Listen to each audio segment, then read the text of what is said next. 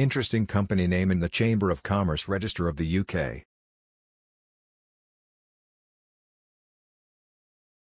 I need to register my new company Object Limited that'll keep the devs on their toes. The employee who typoed the table name as Companies got a promotion that day. Task failed successfully. At my current job, we went from a team of 9 devs to 3 smaller 3 dev teams and we all got to choose our own team names.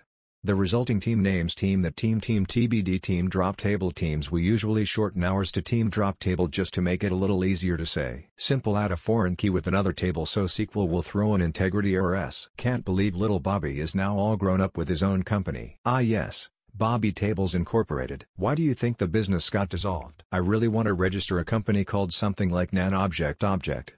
It won't cause any technical issues, but I can imagine it freaking some dev out who see it one day. There's also that company whose name used to contain HTML script tags limited, who were forced to change their name. Link to the company to know how this goes in the UK, but in the Netherlands we actually need to go physically to the Chamber of Commerce to register a company. Wondering whether anyone paid any attention to this, haha.